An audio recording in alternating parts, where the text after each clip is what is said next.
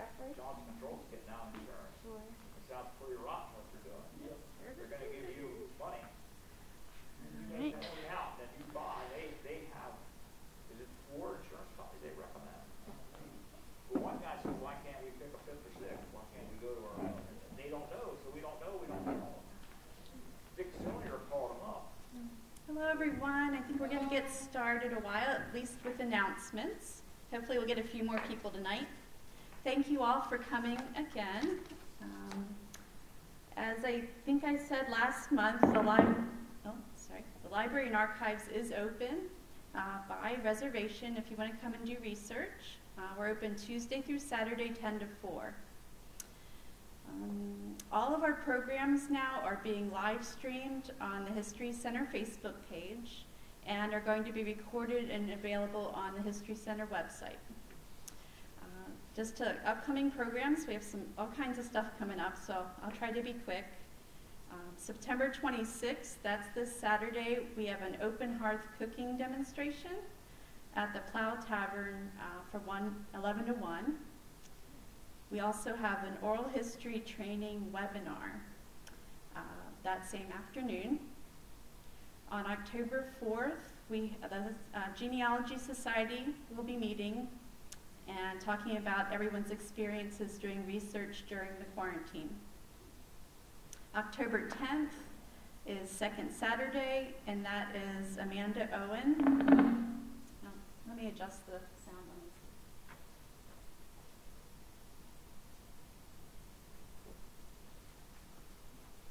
Not sure what's going on with that.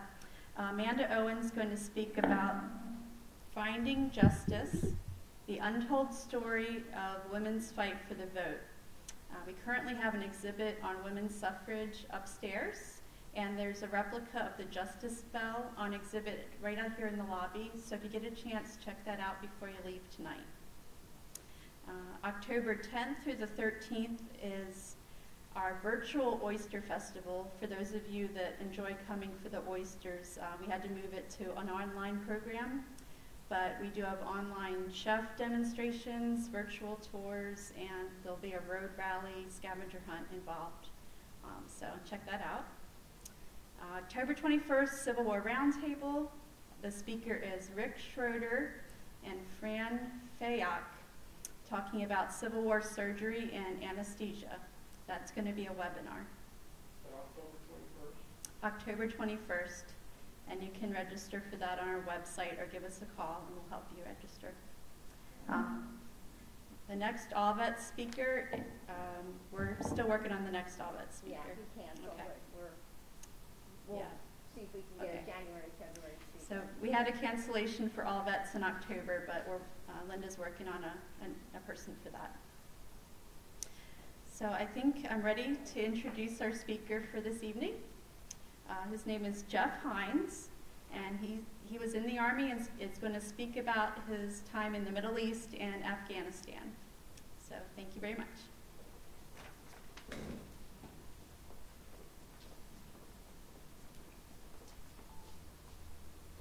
All right, well, thank you all for coming out tonight, and for those online, thanks for logging on.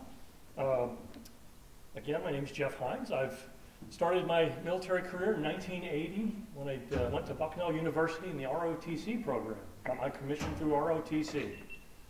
And then went from there to the 5th Infantry Division in Fort Polk, Louisiana. And then some time with the Corps of Engineers in the active and reserve. And spent a lot of time in the reserves, and then came back on active duty after 9/11. So I'll talk to you briefly about my whole career and then focus in certainly on Afghanistan. That's just my biography. First, a couple of people I'd like to thank. First is my grandfather, who I never knew, but he was an engineer officer in World War I. Served in the 24th Engineers in France, and his job was to build railroads to the fighting troops. Fast forward to World War II, and my father served in the 25th Infantry Division in the U.S. Army in the South Pacific, and he was a medical doctor, and he served starting in Guadalcanal and went all the way to Japan. also like to thank any Vietnam veterans in the room. I'd like to thank the Vietnam veterans. When I came in the Army, ROTC in 1980, the Vietnam veterans a lot of them were still on active duty, and they were so very important to my upbringing and training me in the ways of the Army. And in particular, up in the upper right there, Mike Worley. When I got deployed, got called up, I was a vice president at the York Water Company in 2001 when 9/11 happened, and I got called up, and Mike Worley and his wife Patty came over and said, Jeff, whatever you need, and Patty, my wife Patty, in the back of the room, whatever you need, Jeff, you just let us know. Same with you, Patty. Said, we understand what it's like, and we don't want you to be treated like we were treated. And Mike made sure when I came home, he gave me a huge hug and said, welcome home. And so I say to all Vietnam veterans in particular, welcome home, because that was really neat. Also, thanks, Linda, for this wonderful program and your team.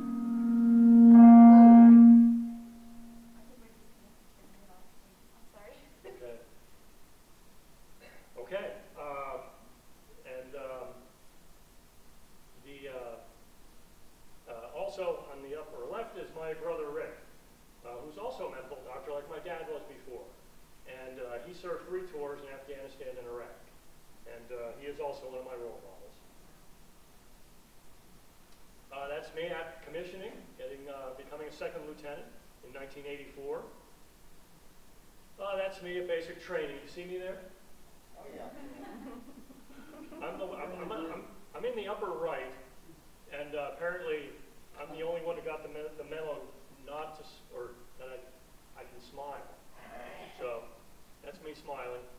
And after I graduated from Bucknell, I became a combat engineer. I was a civil engineer at Bucknell. That certainly made sense, right? Yeah. Kind of unusual, but the military does things that make sense. And you'll see some examples of how that doesn't work. I remember going in to get my orders, and the woman who ran the ROTC program said, I don't know who you pissed off, but you're going to Louisiana. They say, though, anybody been to Fort Polk? All right. They say it's between 2 big cities, New York and San Francisco. But I spent 3 years there. I was a bridge platoon leader, and I was in charge of 60 soldiers and probably 40 pieces of equipment for float bridging and assault bridging and all those things that the infantry and the armor need to cross rivers. And here are a couple pieces of bridge equipment and training we were doing. That's me learning to operate one of my 6 bridge erection boats. And they do say, and Navy folks in the room, Navy, the Army actually has more watercraft than the Navy does. But I had 6 boats under my control. That's one of them. I have to say, my first field training exercise, again, a wet behind the ears, 2nd lieutenant, and I see all my soldiers sleeping up on their trucks. And you can see these trucks are fantastic. There's all kinds of places you can sleep on those things. And I said to the platoon sergeant, regulations say, the higher above the ground you are, but an artillery burst hits, the more casualties you're going to get. We really need to sleep on the ground. And so I set up my puff tent and kind of leading by example. My first field training exercise, I didn't want to, lay the law down, but I got my puff tent out, slept on the ground, and in the middle of the night I hear some rustling noise. And this, of course, is Louisiana. And now I knew why everybody slept on top of their trucks. So from then on, I always slept on top of my Jeep. Speaking of my Jeep, here's my Jeep driver, my first Jeep driver. It was Sergeant Mouton. Sergeant Mouton was a deep woods Cajun. And I got to tell you, when he joined the Army, he could barely speak English. He spoke Cajun. And he could not drive a vehicle. So what does the Army do? They make him my Jeep driver and my radio operator. But we got along fantastic. And he made sure the alligators stayed away from me. But you can see behind Sergeant Mouton, this is actually out in the desert where we did some training in Fort Irwin. There's a D7 bulldozer. And I had 6 of those under my control at one point.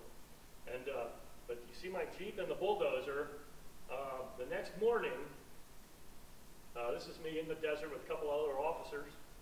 But the next morning, that's what the Jeep looked like when the bulldozer ran it over. And a kind of a training accident in the middle of the night. They were heading out of a fighting position from the National Training Center, and the Jeep stopped. The bulldozer didn't see him stop with all the dust, and rode right up on top of the Jeep, and stopped right before. Now, I was not in the Jeep at the time. I was back at the end of the convoy making sure everybody got on the road.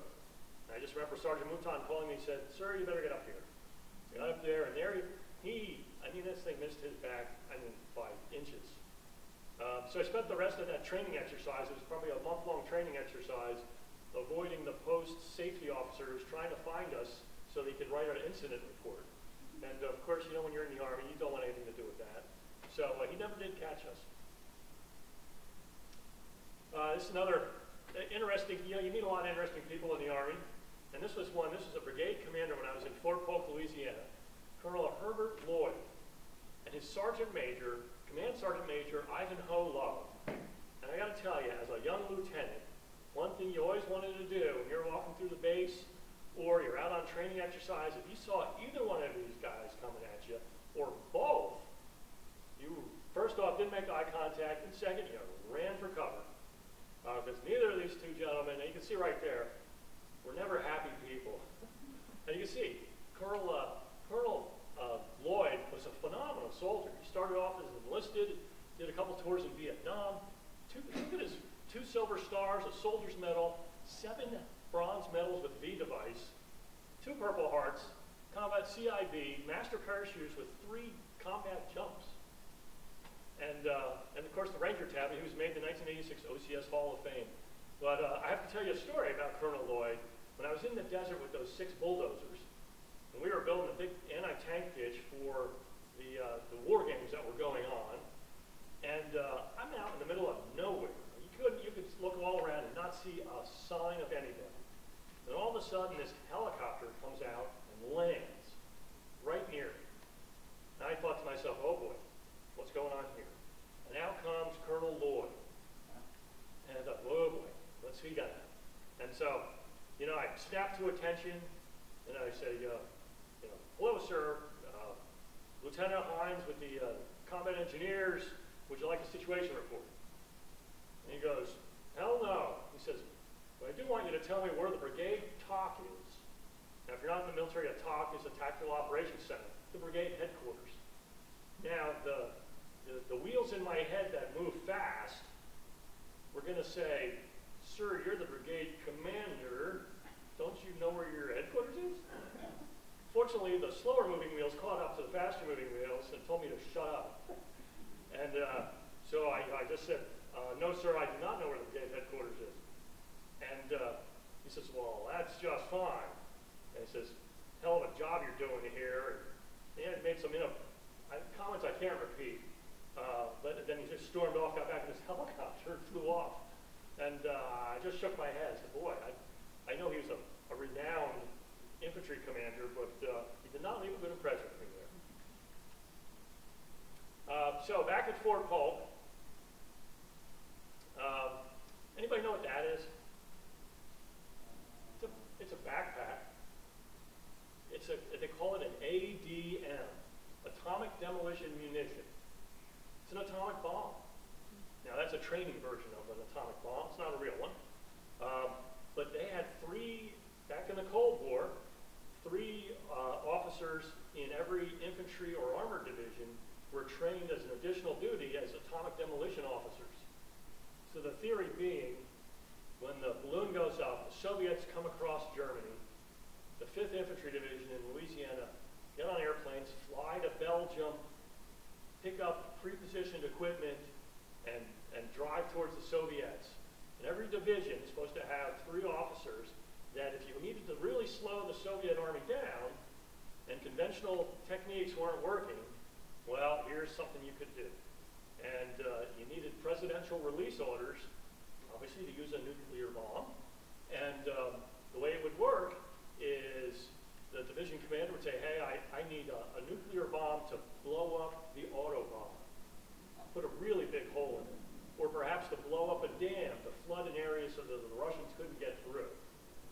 And if he got approval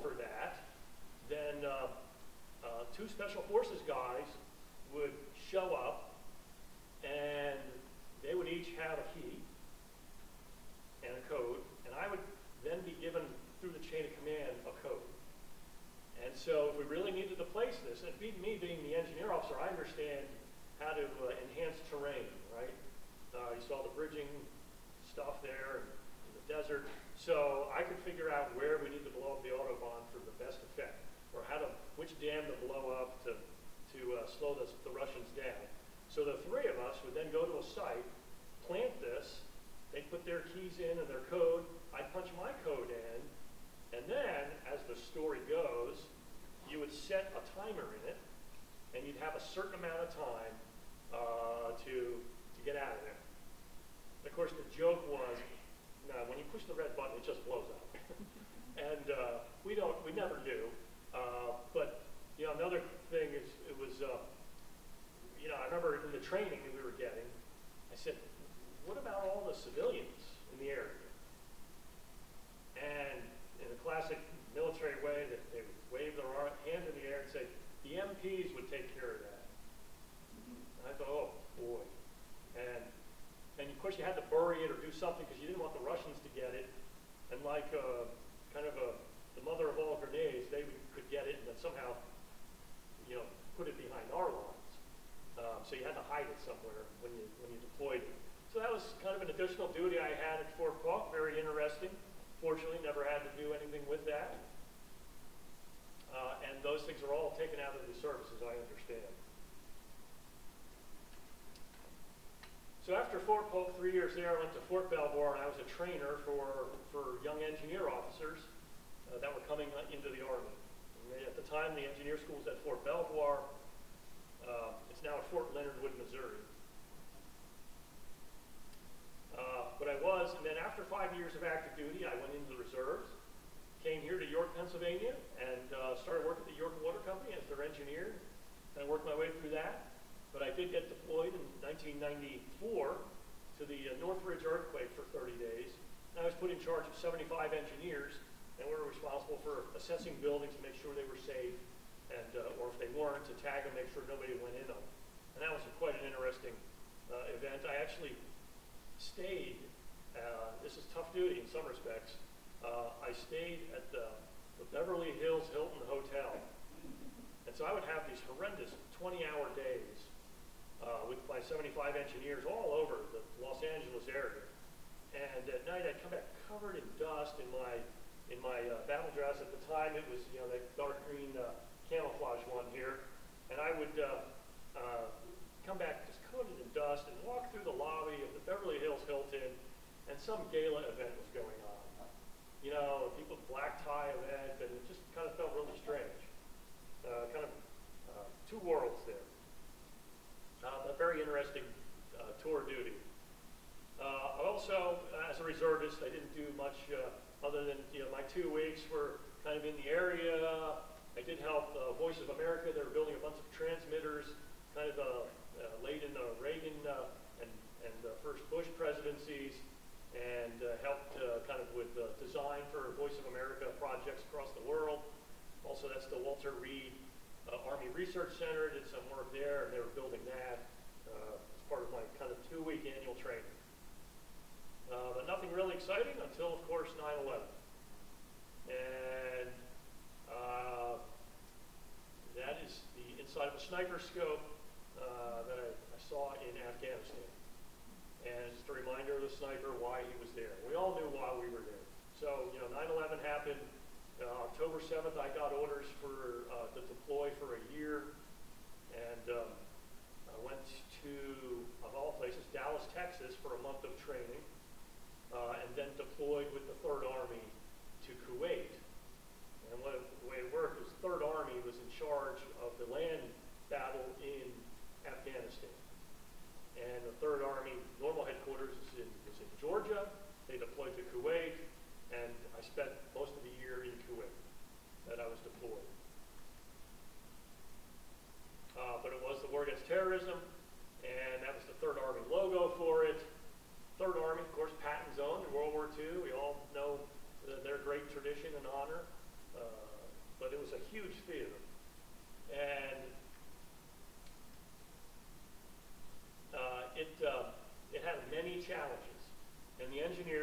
say we're everywhere you need to be. And without us, you can't get there. And Afghanistan, of course, is a landlocked country. And the first challenge we had in December of 2001 was how to attack Afghanistan, in particular the Taliban and Al-Qaeda. And as you can see, it's kind of some of the battles that were occurring. Early on, it was Special Forces teams working with allies, the Northern Alliance, to push back the Taliban. But we needed to get a large maneuver force in, and the plans were to take the Kandahar airfield. But you couldn't just fly into Kandahar. And so what they did was Operation Rhino, where the Marines, the 15th Marine Expeditionary Unit, which is floating at sea, it gets deployed to a desert airstrip in Afghanistan and then marches and takes the Kandahar airfield. So imagine the logistics of that. First off, you have 1,100 Marines sitting on those ships. How do they get to Afghanistan? They have helicopters and boats. The boats, of course, can't get them to Afghanistan. The helicopters, it's too far to fly across Pakistan to get them to Afghanistan. So what they did was they worked with the Pakistanis, had a very seldom used airfield, an emergency airfield that was right near the Indian Ocean. And we somehow diplomatically got authorization to use that. And so the Marine Expeditionary Unit came ashore like they normally do in boats and helicopters to this airfield. And then the Air Force picked them up in C-17s and C-130s and flew to this desert airstrip in Afghanistan. And that's how we got our first combat elements into Afghanistan. And there you can see Objective Rhino with the C-130 there, and engineer equipment building the airfield out to be able to land more flights. So I got involved with that kind of towards the end, and then the base in Pakistan was called Posny Air Force Base, and it was the Pakistani Air Force.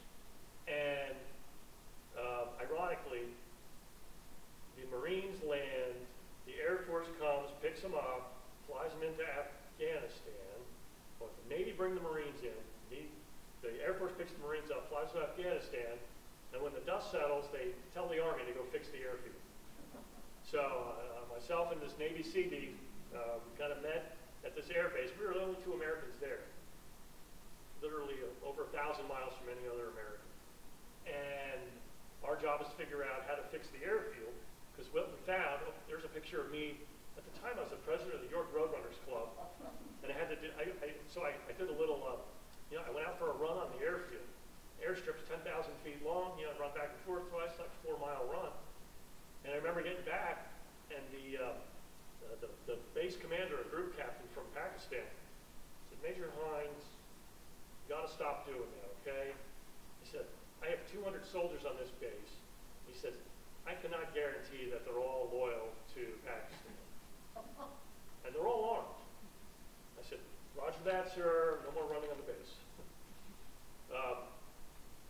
But this is, first off, how we got there. Actually, this is C-130 to Bagram Air Base, and I'll fill you in a little bit on that. But one of the problems, and here's Bagram Air Base.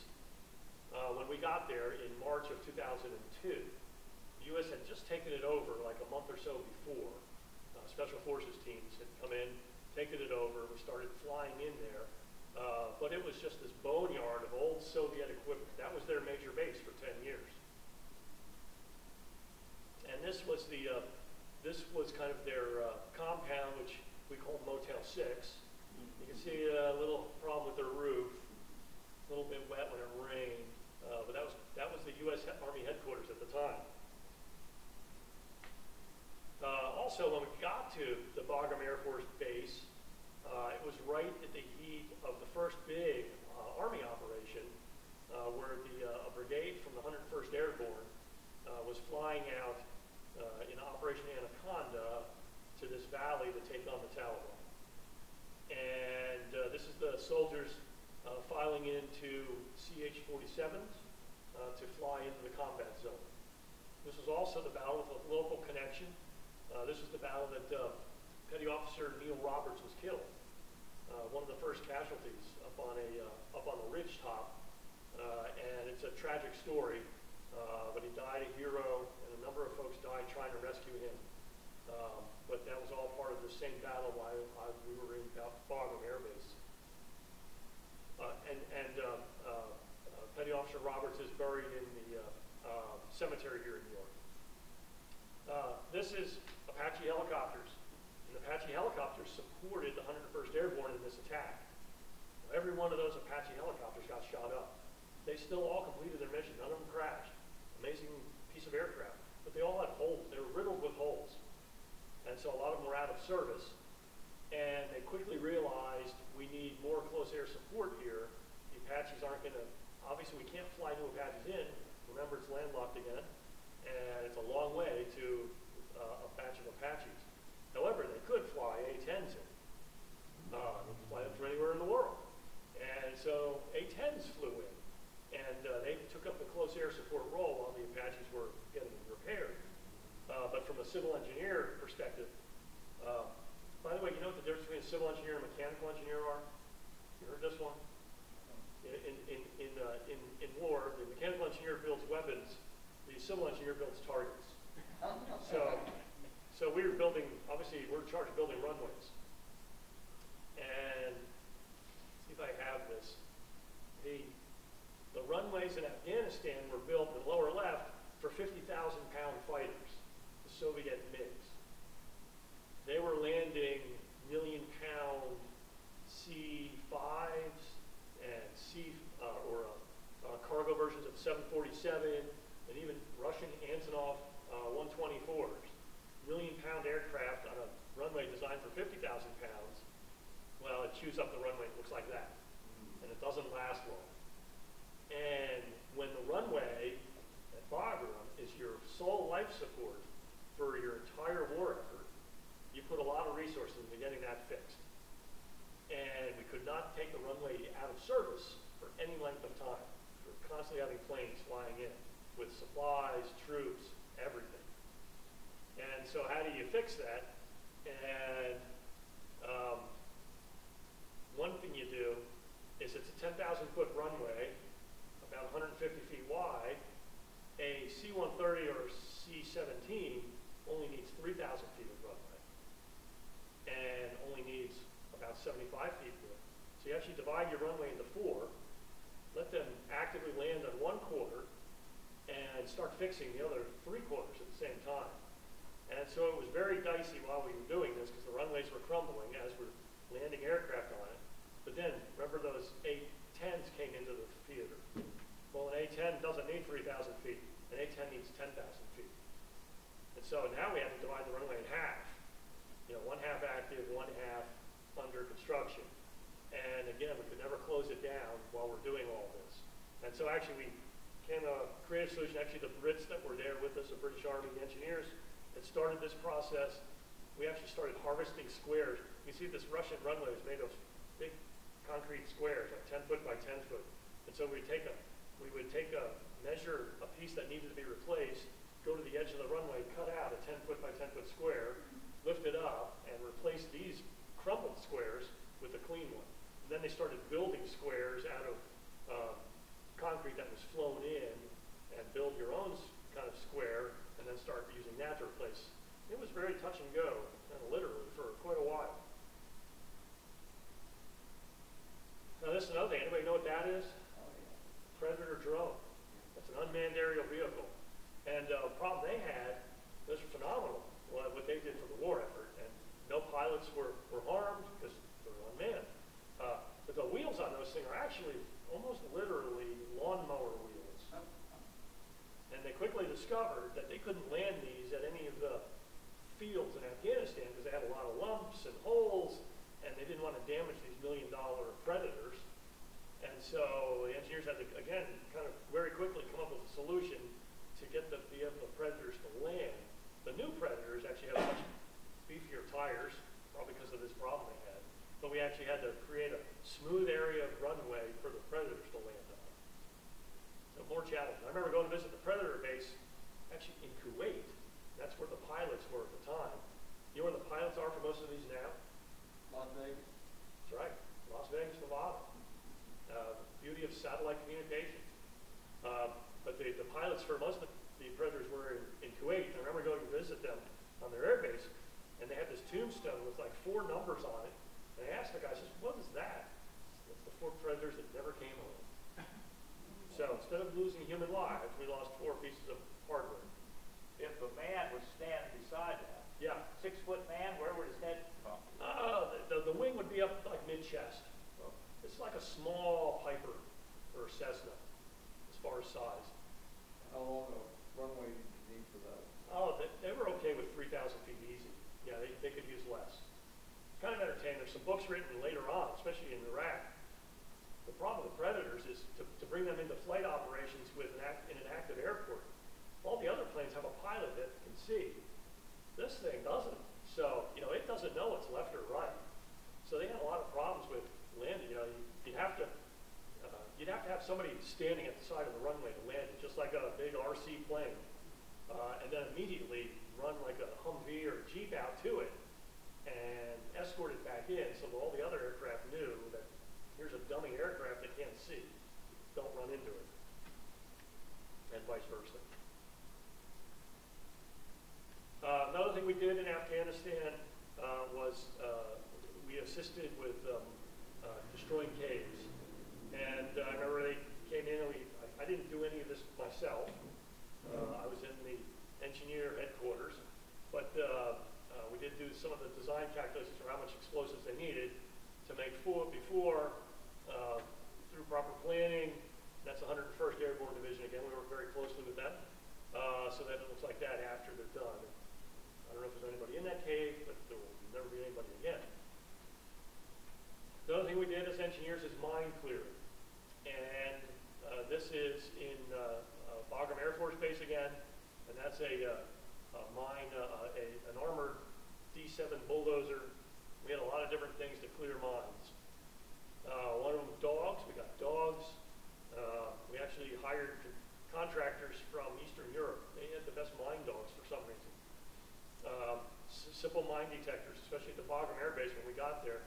I remember my first day there, going out, looking around, doing things, and coming back, and the main road, which is called Disney Drive, named after a soldier who was killed, and it was all cordoned off because the dogs were going out to a known minefield, and one of them hit on a mine right in the kind of the berm of the road, right in the swale, and fortunately nobody had stepped on up to that point, but the place is just polluted with mines. The bottom is a mine flail, and we had 2 of them initially, one from, and it was a very rural event, especially early on. We had 2 mine flails, one from the Netherlands, Denmark, and one from Jordan. And the one from Denmark did phenomenal work. The one from Jordan, anybody from Jordan here? Just want to make sure I don't start an international incident. But those guys would work till like noon, and then they were done. They had no motivation whatsoever, and but a very impressive machine nonetheless. My favorite gift that was sent to me, of course, is Cheez-Its. This is me on an airfield actually this is in Qatar. I visited 6 countries when I was deployed to do engineer missions, and the gentleman in the middle of us there is and I can't remember his name, but he told us, and I have no reason to doubt him, that he was the oldest enlisted man in the Air Force at that time. He was 64 years old. 64. Yep, he looked great. That's actually the same person there that flew with me on this mission. It's a guy named J.T. Hines. He was a colonel at the time, also worked in the engineer branch, and the Army can be a small place. I came back to York after my deployment, went back to the York Water Company, and like 4 years later, he retired from the Army and was looking for a job and a place to settle down. And he actually moved to York and was working in Baltimore. He called me and says, "Hey Jeff, are you still in New York?" I said, "Yes, I just bought a house there." So we got back together, and long story short, he's a sharp, very sharp guy, and he's now I was the president of the York Water Company when I retired on March 1st, and he's now the president of the York Water Company. So if you have any problems with your water bill, JT Hand's the guy you can talk to. That's, you know, one of those things I mentioned about our Vietnam veterans leading the way. And this is the inside of my Kevlar helmet. And like soldiers from generations ago, you always put your loved ones on a photograph in your helmet, don't you? And that's what was in my helmet. Another shot of me, and this is actually, so my first 8 months, 7 months in Kuwait was focused on Afghanistan. And then we did a handoff where we changed, the 18th Airborne Corps ran the Afghanistan fight, and the 3rd Army started planning the attack into Iraq. And so I got, if you remember that atomic demolition early on, I got a top secret clearance to be able to do that, and I still had my top secret clearance. So at one point they said, anybody here with a top secret clearance? You know, it's one of those things, sometimes you're not supposed to volunteer when you're in the Army, you always hear that. Well, I volunteered. I said, sure. And I said, outstanding, we need you on the engineer planning team. And I was involved in the planning for the attack into Iraq. But one of the things from Kuwait, there's a brigade equipment preposition in Kuwait of a heavy brigade. There's another brigade in Qatar, just down the coast. And then there's a 3rd brigade on 17 ships based in Diego Garcia out in the Indian Ocean. And so those 3 brigades were slowly infiltrating into Kuwait in anticipation of attacking Iraq. And it was quite fascinating. We were trying to do this to not make sure Saddam and his spies didn't get too, give them too much information. So I remember, you know, we lived in a warehouse in Kuwait with 1,000 soldiers. Picture that. Now, it was probably a room this big with like cinder block walls with probably 50 soldiers in here, and the walls were so that if one artillery round hit, it wouldn't kill 1,000 soldiers. It would kill 50. But we lived in these giant warehouses that were transformed, but the warehouses before they housed soldiers housed all this equipment. So we moved that kind of out into the desert as troops flew in to man it, and we took over the warehouses as our living quarters. And but it was just fascinating to open the doors to a warehouse and see all this equipment lined up, ready to go. Very, very awesome. I remember one day I had a Marine friend. Every morning we were there, we'd go for a run around our base. And one day we were around the base. Next day we got up, you know, went running around the base. And there had to be 300 M1 tanks that were not there the night before. They all came in off of a ship from Diego Garcia. And stuff like that. Every night, buses of drivers would go out to the port and in the darkness bring back all this combat equipment. So that by daylight, they were all parked, and that was that. But I remember my Marine friends were running around the base, and he said, honest to God, Jeff, he said, you, the Army, just brought in more tanks than the Marine Corps owns. I said, well, you know, it's a combined fight, isn't it? You know, they get the first 30 days to beat down the enemy, but then we're there for the long haul. Pretty amazing stuff we had to do to plan for that. Here I am in Islamabad, Pakistan, on a different mission, assessing airfields, and we had to wear civilian clothes a lot because we didn't want to raise anybody's suspicions. There I am. I said it's a big theater, and it's amazing how in a day you can be in 2 different places. It's kind of cold there. You see the white-capped mountains in Bagram, you know, but then the next day I'm in the deserts of Kuwait or Bahrain or Oman working on projects. Again, that's back in the deserts. Yeah, I mentioned the attack into Iraq, and I remember when I first got that mission, and they said, they said, Jeff, I can't tell you what the mission is. So your top secret clearance? Yeah. All right. I can't tell you what the mission is, but you have to report to the Blue Room. And I knew where the Blue Room was, and of course, being soldiers, I knew what the mission was. It was attacking Iraq. But that's all I knew. But I remember going in there, getting kind of coded in, and the doors open,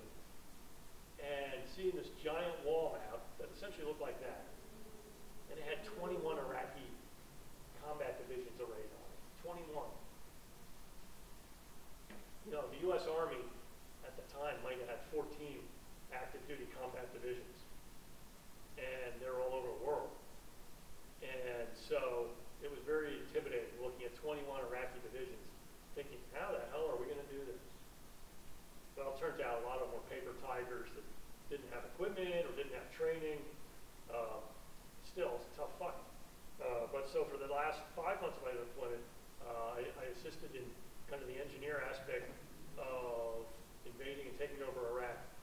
And remember how I talked about that kind of hand wave you saw sometimes where, you know, those MPs will take care of all the innocent civilians, don't worry about it. Well, the question came up, all right, after we attack through all these divisions and wipe them out, who's going to be there to police the civilians and monitor what's going on? And hand comes up and says, they call it G5, kind of public affairs and government, civil affairs folks. Yes, thank you. The civil affairs folks will take care of that. And there aren't enough civil affairs folks to take care of an entire country, especially when they're a little bit hostile. Nonetheless, the attack itself was, as you know, a phenomenal success. And we went right through all those divisions.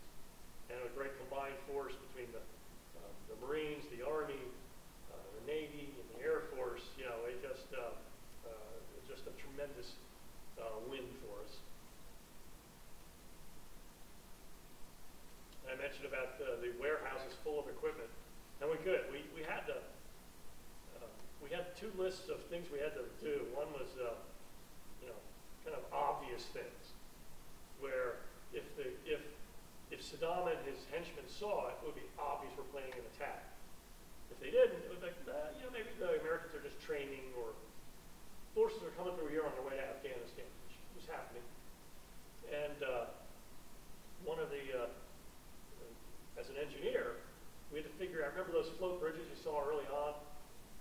Well, we had to figure out how much float bridging we needed to capture Iraq.